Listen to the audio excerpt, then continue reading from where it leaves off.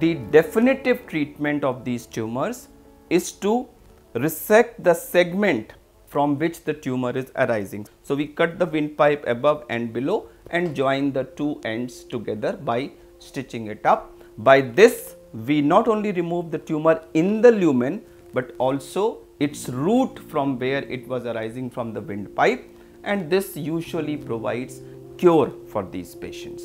Sometimes when we suspect cancer etc., we need to further add radio or chemotherapy also to these patients, but for a large majority of tracheal tumors, tracheal tumor resection and anastomosis of the normal ends provides a long lasting permanent cure for the tumor.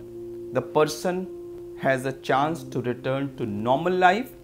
They can run, they can jog, they can do anything and everything that a normal person of that age can do, and there are no long term restrictions on the patient as far as activity is concerned.